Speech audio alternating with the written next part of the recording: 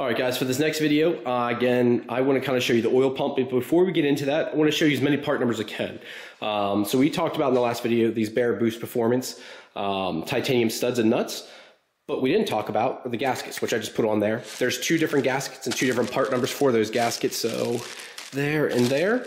So there are two different types of gaskets to go on here. Here's the first part number, which is for the back one, so let's get you that again.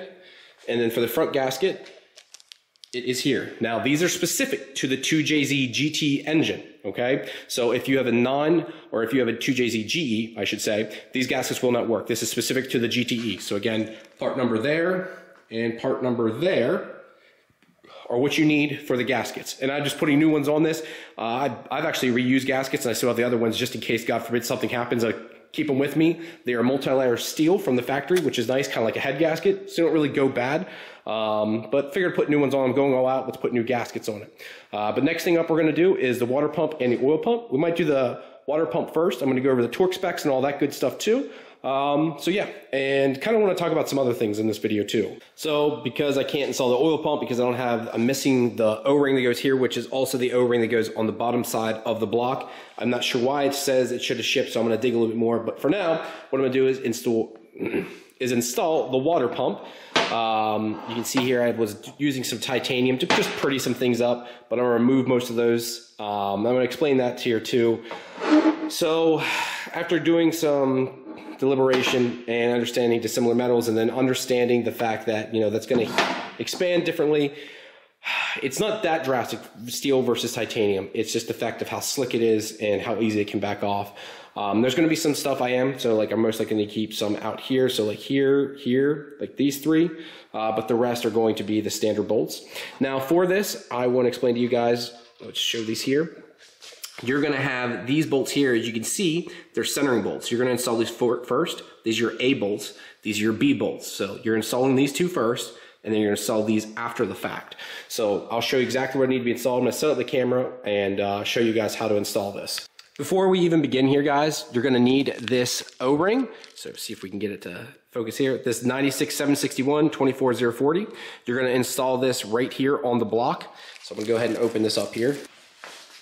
So you're going to install this in the block here and run like so. There we go. So you want to make sure you put that on first. Then after you do that, guys, we're going to go ahead and put these two bolts in. So see if you can see here, this bolt down here and this bolt here, these are your A bolts. So these are the bolts that you need to put in first. They are your centering bolts.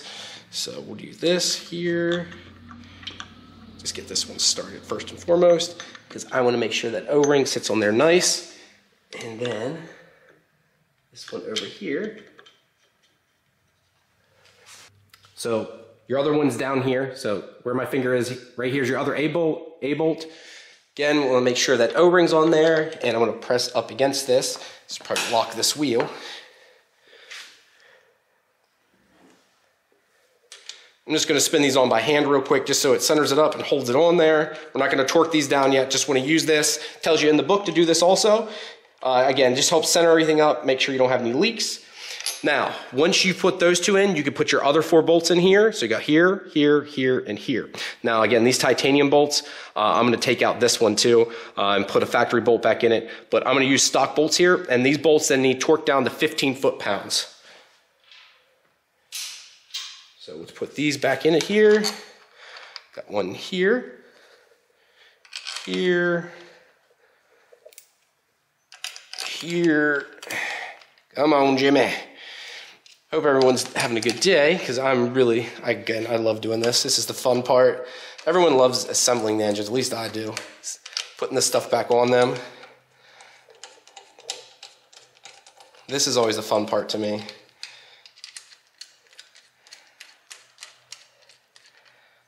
There we go, and then one more here. Boom. Now I need to torque these down to 15 foot-pounds or 21 Newton meters. So I borrowed my buddy's little torque wrench here. These are all 12 millimeters, so they should torque down nicely. Let's see if that hits. Hopefully it doesn't.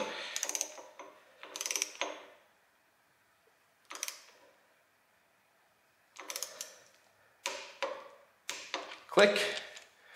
And let's do the other A bolt down here.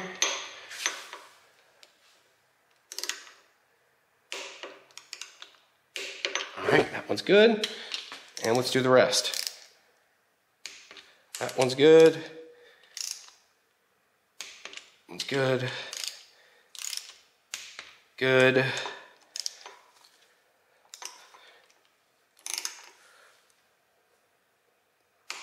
And good.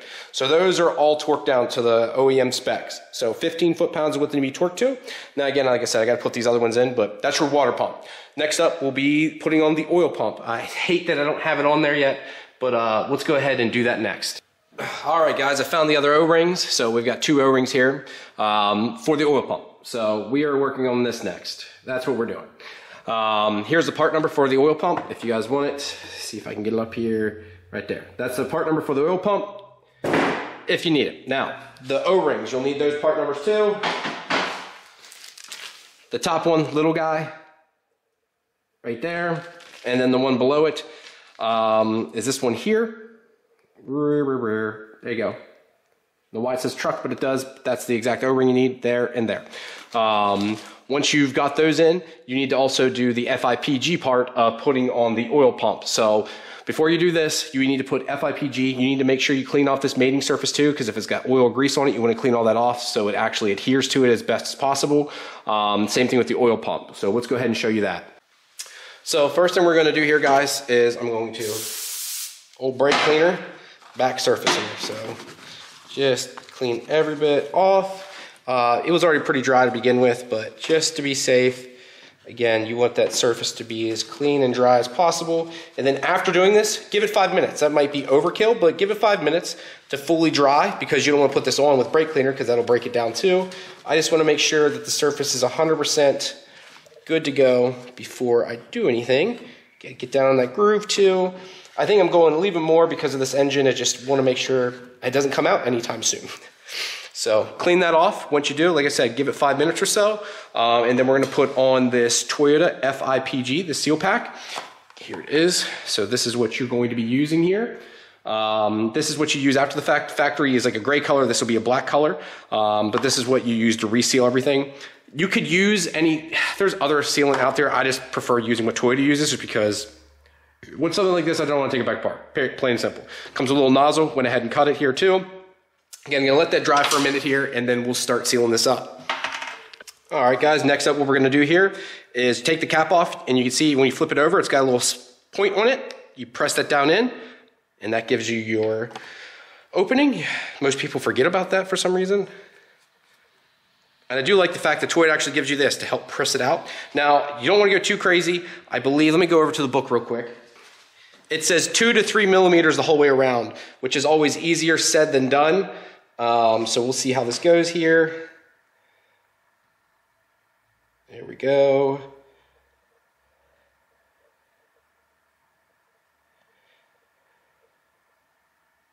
And this is probably way too much, but I just don't want to take any chances either. You don't want to overdo it though either too, because then that could cause some other clogging issues.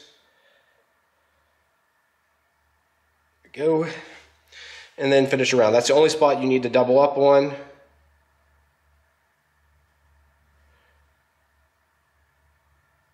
And I'm going to come back around and run it around those circles too. So go around there, there. I should have just done it the first time, but I didn't. And you want to make sure you run on the inside. And again on the inside. And there. Now I'm a dummy and forgot to do it here. And then here too.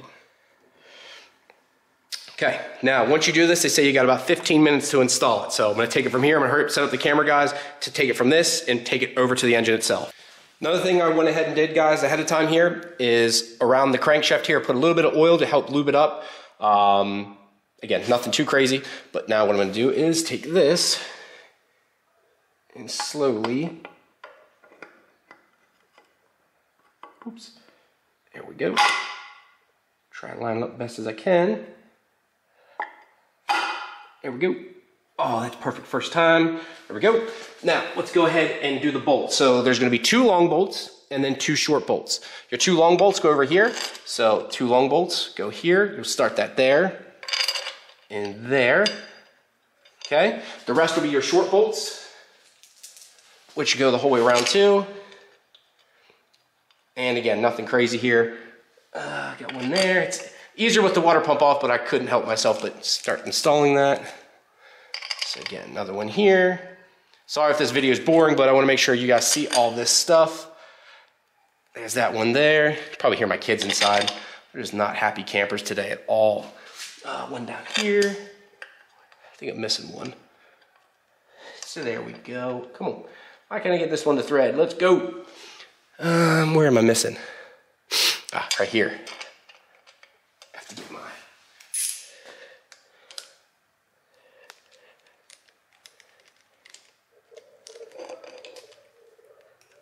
There we go. Again, I'm just gonna go ahead and draw these in.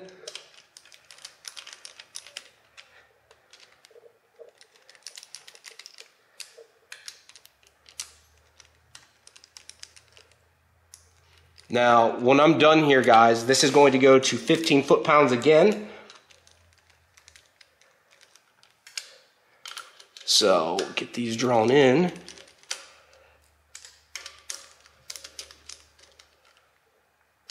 Make sure they're all drawn in so my torque wrench works easily.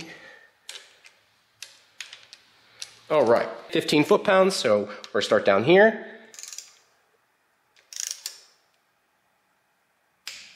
15, 15, 15,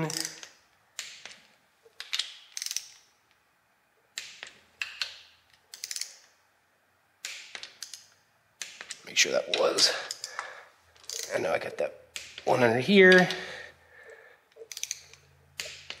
Right, yep, all right, should be everything. I think I get this one. All right, so let's double check them all. So 15, 15, 15, 15, 15.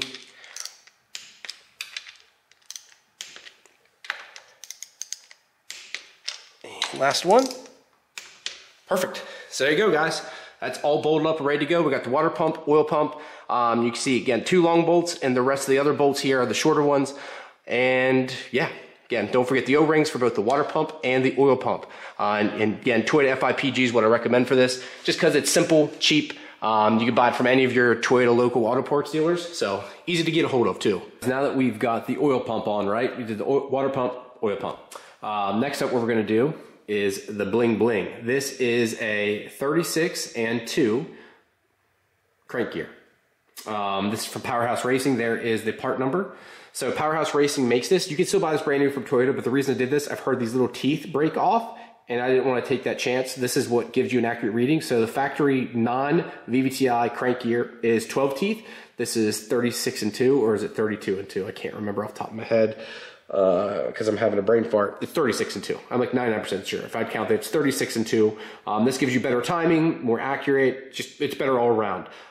This is a billet piece, so these teeth are just stronger. And this is barely any more than what a factory one is that's cast, so I'm like, why not? It just looks cool. You'll never see it again, but why not? So all you gotta do is slide it on. I'm gonna oil this up just a little bit, so put a little bit of oil here so it slides on nicely. It actually says to do that in the book too, so it just doesn't, you know, kind of corrode or anneal itself to the crank itself. And then we'll slide this on. All right, I don't know how well this is gonna slide on. It should be somewhat tight. The first little bit is like whatever, but oh wow, there we go. Went on first try, look at that. Sweet, that's on and we're good. Now there's another plate you put in front of this for the timing belt, but you have to put the timing belt on first. But there's a plate you put in front of this and it bevels kind of like up and out, keeps the belt on and keeps it from chewing out the plastic cover. But we're not gonna be using a plastic cover. I've got a set of, just wait, I'll show you guys that in another video. I don't even want to talk about it until they show up because they're going to be really, really cool. But that is on now, and we're done.